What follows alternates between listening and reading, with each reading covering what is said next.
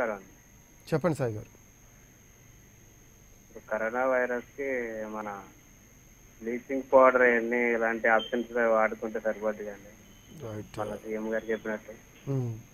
Right. అంటే bleaching పౌడర్కి సంబంధించి ఒక క్లారిఫికేషన్ అండి. ఒక సామాన్యుడికి అందుబాటులో తక్కువ రేట్లో దొరికేది అనేది ఒపీనియన్ అనేది ఒక టాక్ వినపడుతుంది.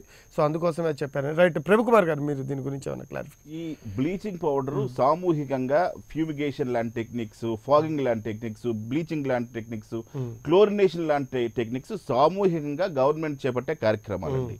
అది శానిటైజేషన్ లో ఈ జిహెచ్ఎంసీ కానివ్వండి, ఏదో మున్సిపాలిటీలు, ఎవరి పరిధిలో మున్సిపాలిటీలు చేసేటువంటి కార్యక్రమాలు, అలా బ్లీచింగ్ పౌడర్ ఆల్రెడీ ప్రభుత్వాలు వాడుతున్నారు. నేను మా ఇంటి దగ్గర కూడా చూశాను. చాలా మంచి పరిణామం.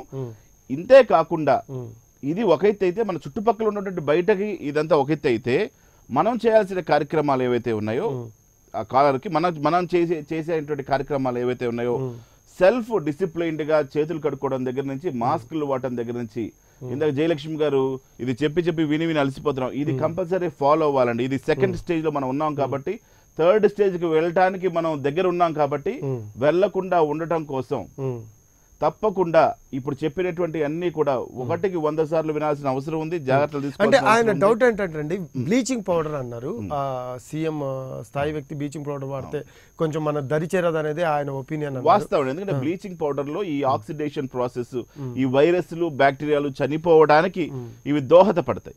కాబట్టి పబ్లిక్ గా వాటిని చల్లటం వల్ల ఏదైతే మురికాలలో ఉన్నాయో, ప్లేసెస్ ఉన్నాయో, ఈ వైరస్లు వ్యాప్తి చెందకుండా, పొరపాటు అక్కడైనా డ్రాప్లెట్స్ పడినా, ఇలాంటి వైరస్ ఈ ఒకటే కదండి, రకరకాల వైరస్లు, బ్యాక్టీరియాలు, ఫంగస్లు అన్ని చనిపోతాయి ఈ బ్లీచింగ్ పౌడర్ చల్లటం వల్ల. సో అది ఒక మంచి పరిణామం, తప్పకుండా చేయాల్సినటువంటి కార్యక్రమం. జనరల్ గా ప్రతి ఒక్క ఇంట్లో అది బ్లీచింగ్ పౌడర్ అనేది వాడితే బెటర్ అంటారు. మంచిదేనండి. అది స్వాగతించాల్సిన విషయం.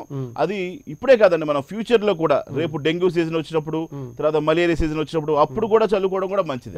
కరోనా అనే కాదు, ఇక ఏ ఫ్లూ కి సంబంధించి అయినా కూడా బ్లీచింగ్ పౌడర్ వాడితే బెటర్. అంటే శానిటైజేషన్ కాల్ తీసుకొని మనం కంటిన్యూ చేద్దామండి. శ్రీకాకుళం నుంచి వెంకట్రావు గారు ఉన్నారు. నమస్తే అండి. నమస్కారం సార్. చెప్పండి వెంకట్రావు గారు.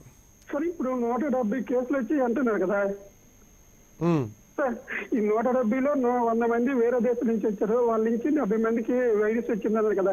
అసలు వాళ్ళు రాకుంటే మొత్తం కొద్ది 4 రోజులు 2 నెలలు పోతే స్కూల్కి ఎలా సెలవులు ఇచ్చారు. వేరే దేశం నుంచి మనకి రాకుండా ఇది ఎయిర్ ట్రావెల్స్ ఉంటాయి కదా, అది మూసేవచ్చు కదా సార్. రాకుండా ఇప్పుడు నిషేధించారండి. సర్టన్ కంట్రీస్ నుంచి రావద్దని నిషేధించారు. మీరు అన్న పని చేశారు. కాకపోతే కొంతమంది వచ్చిన తర్వాత ఆ పని చేశారు. ఆ సీరియస్ ని బట్టి ఆ యాక్షన్స్ ఉంటాయి. ఇప్పటికైతే కట్టడి జరిగిపోయింది. గతంలో జరిగిన ఇష్యూస్ వల్ల ఏంటంటే ఇప్పుడు అంతా ఎక్కడికక్కడ అవేర్నెస్ కార్యక్రమాలు చేస్తూ అందరిలో అవేర్నెస్ తీసుకొచ్చే ప్రయత్నం చేస్తున్నారండి. తర్వాత ఇంతకుముందు మన వాళ్ళు ఈ బ్లీచింగ్ పౌడర్ అన్నారు. నేను ఇంతకుముందు చెప్పింది అందుకే. ఇప్పుడు ఉన్న కార్మికులు జిహెచ్ఎంసీలో ఉన్న 25,000 మంది చెత్తను కలెక్ట్ చేసి డంప్ చేయడానికి సరిపోతుంది. ఇప్పుడు ఈ క్లోరినేషన్ గానీ, బ్లీచింగ్ గానీ, వీటన్నిటికీ ముమ్మరంగా చేయడానికి మరొక 25,000 మంది వాలంటీర్స్ ని పెట్టుకున్నది అందుకే. అది ఎందుకంటే పారిశుద్ధ్యం అనేది ఇండివిజువల్ కాదు.